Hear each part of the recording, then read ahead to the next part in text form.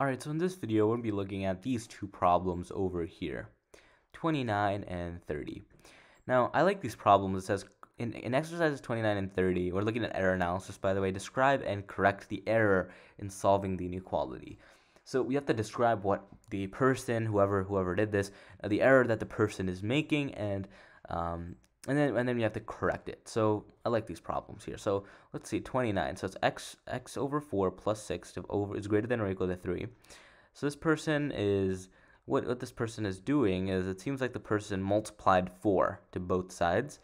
However, when you multiply 4 to both sides of the equation, you can't just multiply 4 and then cancel the 4. So I know what the person did. They just multiplied 4 here only to this term, and then they multiplied 4 to this term. Now, whatever you do to one side of the equation, you got to do to the other side. And this is not what I mean when I say that.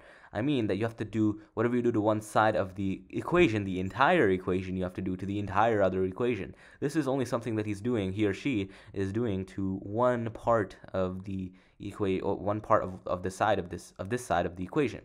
You can't do that. You have to do it to the whole thing. So if you wanted to multiply 4, that's okay, but you have to multiply 4 to the whole side, okay? This would have been legal. Anyway, that's basically the error, I'm pretty sure. So yeah, that's basically the error. There's no errors in these two steps here, in this one step, I guess. So we can fix it. We just saw the error the person made. It's a very elementary error, but it's fine. Let's see. All right, so x divided by 4 plus 6 is greater than or equal to 3. So yeah, we can actually, let's just do what this person did, except let's multiply 4 to not just this term, because that wouldn't be legal. We can't just multiply it to one side and balance these two sides. We have to multiply 4 to both sides of the entire both entire sides of this not equation. I think I've been saying equation, but this inequality. So here when we multiply, it's going to be 4's are going to clearly cancel out. But then here is 4x. Whoops, not 4x. The 4's cancel out. So 4x, x, not 4x, x plus 4 times 6, which is 24. 24. Okay. This is confusing when I cancel it because it looks kind of weird. You got to multiply with the 6. It doesn't go away. So x and then 24 is greater than or equal to 12. We can now subtract 24 to both sides of this equation here. X is greater than or equal to negative 12 here, negative 12. And that's your answer. There's nothing fishy or confusing about this problem. There was no dividing by a negative, just flip the sign or anything like that. It was just multiplying by a positive number. If we were to multiply, if this was like negative x over 4 plus 6 or something like that is greater than or equal to 3, we could multiply by negative 4, but then we'd have to switch, right? We'd have to change this to less than or equal to, and so on and so forth. But this is we don't have to worry about that here. It's a straightforward question. Okay, let's go to number 30 here. Let me do this in red. All right, number 30.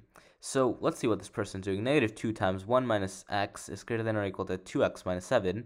Seems like the person distributed. So did they distribute correctly? Negative 2 plus 2x. Yep, that's good. Negative, negative, positive. Less than or equal to 2x minus 7. Seems like they subtracted 2x to both sides, and they got negative 2 is less than or equal to negative 7. I think all of this is correct. This is all correct. This is all good.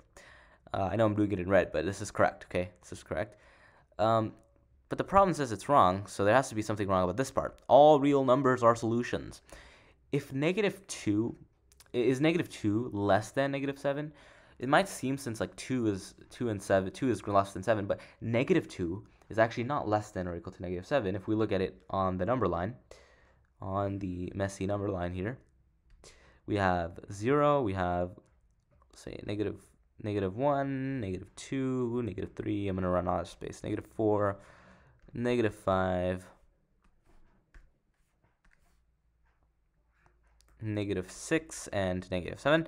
Negative 7, so the more left we go, the smaller it gets, right? Smaller it gets.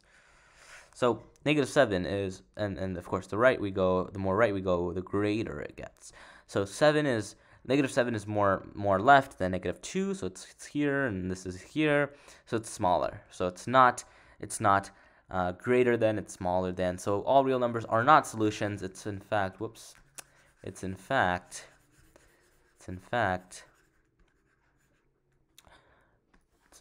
let me see here. So everything's correct, right? The steps are all doing good, but the solution is that there are no solutions. There are no solutions, since the statement is false. Since the statement is false.